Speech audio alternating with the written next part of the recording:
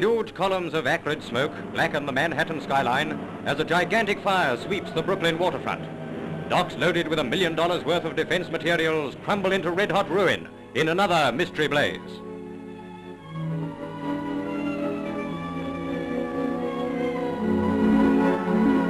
Starting on the docks, the flames spread within seconds to a freighter and the Cuban cargo boat Panuco. Towed from the piers by fireboats, the Panuco is beached and hundreds of tons of water poured into her flaming hull.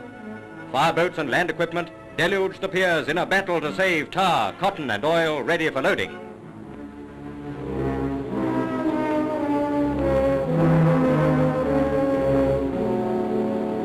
"70 men are injured, a score are believed killed.